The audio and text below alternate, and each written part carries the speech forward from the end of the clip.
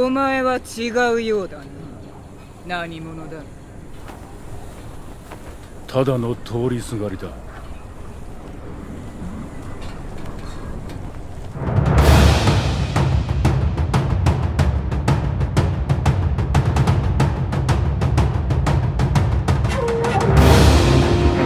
Star Wars Visions is an anthology series wherein each episode is crafted by a different animation studio. The Duel being the first episode, which is handled by Kamikaze Duga. It's no secret that George Lucas took heavy inspiration from both director Akira Kurosawa as well as general samurai filmography when creating Star Wars. From the screen wipes lifted wholesale from The Hidden Fortress to the visual aesthetic of Jedi and Sith borrowing heavily from the classic Ronin wandering the Japanese countryside in countless films, these influences are easy to spot. The Duel is an acknowledgement and celebration of both Star Wars itself and what helped shape it. Before getting into anything else, special mention should go to the episode's eye-popping visuals.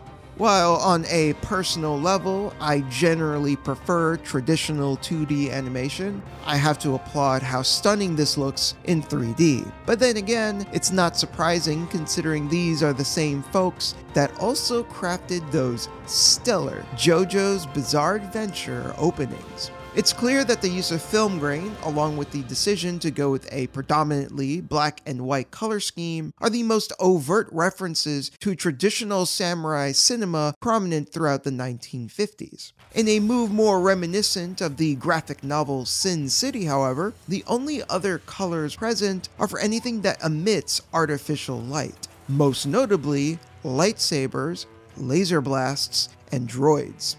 More than just creating a striking art style for the short, it also acts as a way of acknowledging the merger between the old and the new, the inspiration and what spawned from it, by calling attention to the most iconic elements of Star Wars. Through visuals alone, the Duel celebrates its love of both samurai and Star Wars by presenting them together seamlessly in a beautifully harmonious way. Given the brisk runtime of 15 minutes, the story of the short is very straightforward. A wanderer finds himself in a backwater village being threatened by bandits, in which he decides to intervene. The over-the-top antagonistic behavior of these ruffians is not simply a staple of samurai cinema, but has its roots in reality. In regards to Japanese history, these men were only ever of any use during a war. Thus, when the fighting ended, they were otherwise of little use to society, and with no way to sustain themselves, often turned to pillaging. This explains their typically entitled nature. They feel betrayed for risking their lives for a people and country that no longer has a place for them. With this in mind, it's very telling that the bandits in the Duel are in fact former stormtroopers.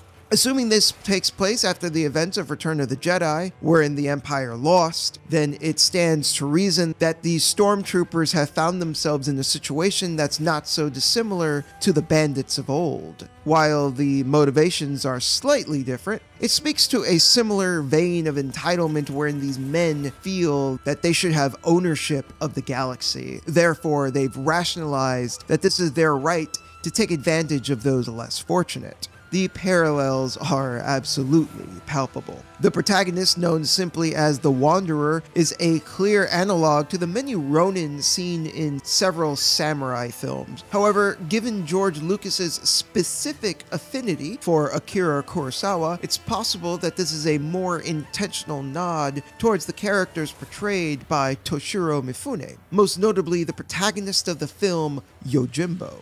It's hard to really appreciate the true genius of Kurosawa, I think, until you've seen a few of the films and then you've been able to see other films at the same time and be able to realize his visual style. My favorite of all time is really Seven Samurai.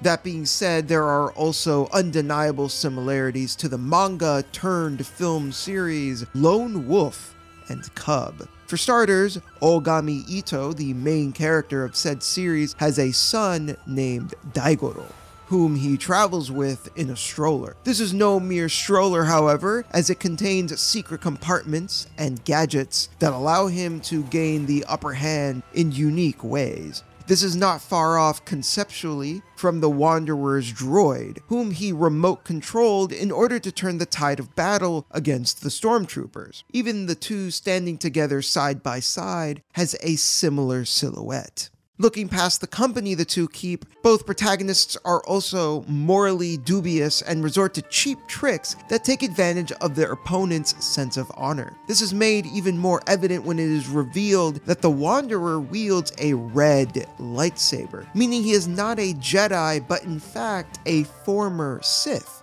Aside from Ogami Ito himself, many samurai films starred protagonists with complicated pasts and were not always clear-cut heroes. A notable example being the real-life person turned samurai legend Musashi Miyamoto, who infamously used the glare of the sun to defeat his nemesis Sasaki Kojiro. The Wanderer is a perfect embodiment of that moral grayness. The Duel would have been enjoyable enough had it simply been a mishmash of homages and callbacks, but what truly elevates it and makes it memorable is its main antagonist. The bandit leader is a female Sith Lord, unlike anything seen before. Stylish and imposing, she strides into battle with a palpable aura of intimidation, strength, and brutality. The moment she enters the scene is when the episode truly shines. The reason why she works so well is because she is both perfectly in line with this being a loving tribute while also being wholly unique. Yes, bandit leaders are a typical archetype in samurai film, but they're almost never women. And while Sith Lords are also quite common in Star Wars, she is one that retains a sense of honor rather than simply giving in to pure rage. The bandit leader is the bow that ties everything together, as she introduces a wonderful level of energy and charisma.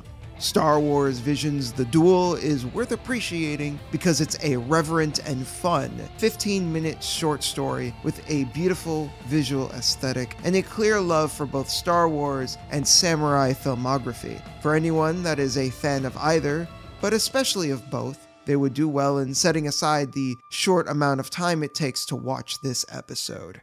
This has been Daniel, everyone, and I hope to see you all again next time.